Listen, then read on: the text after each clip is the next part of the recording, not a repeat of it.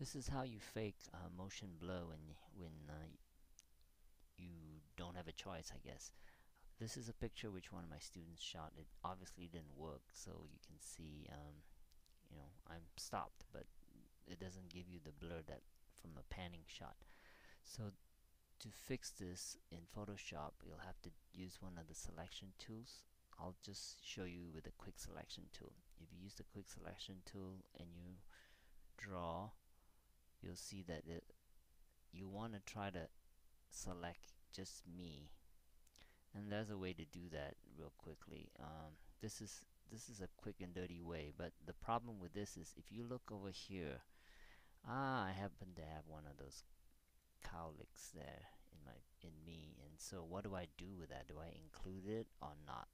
So that's a problem that you'll encounter, or at least that's one of the problems you'll encounter in Photoshop, in this way to fake motion in Photoshop.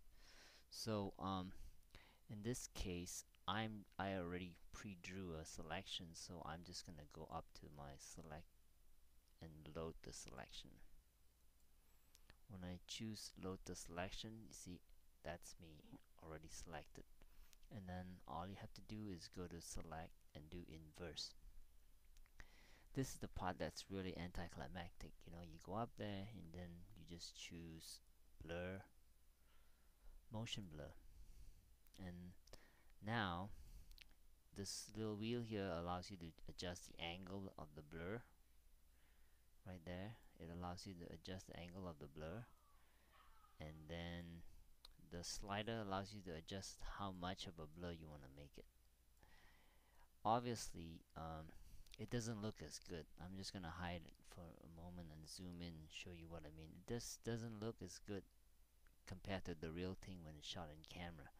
So if you rather spend more time in front of the computer, I guess this is what you can do. But for my purposes, I highly recommend you get the technique right in panning. That's it.